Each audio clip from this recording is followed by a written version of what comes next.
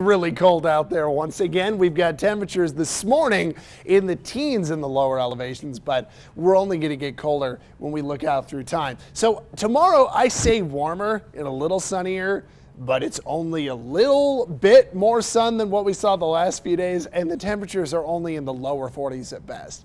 We've got even more cold kicking back this weekend, and then just a little bit of snow in the forecast from Saturday night through Sunday. Temperatures are super cold when you get towards Springs and the Fort Carson area. We've got 20s at the Air Force Academy, 24 at Interquest, and 27 at Woodland Park. So up above into the west, generally a little bit warmer. That's because that cold, shallow air mass is sticking low.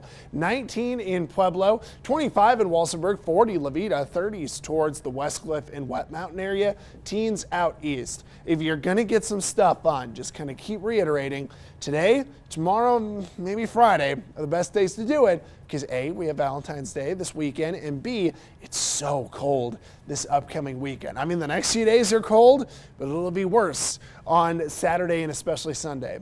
High temperatures today, it's about 30 in the Springs, 28 Pueblo, mid-20s out east. Overnight, we'll see the lows get back into the teens and a few single digits a little farther east. We then look at your tomorrow's forecast.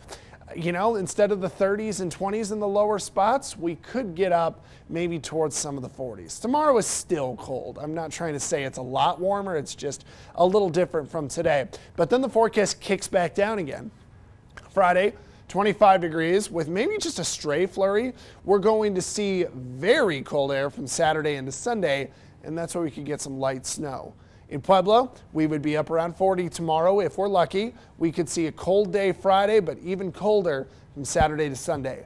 Springs on Monday morning has a -10 low. Pueblo, I think -15. If we have any clearing in the skies, that would help lock in that really cold air. Going over to Canyon City, we're in the 40s on Friday and we kick it back to the 20s over the weekend. So we're cold. We're not as cold as Springs and Pueblo, but Canyon City on Sunday, I was tempted to go colder than 23. Woodland Park is going to stay above the cold air, so while we're still cold this weekend, we're not as cold as some of the low temperatures in the single digits, and we do see a little snow through the weekend.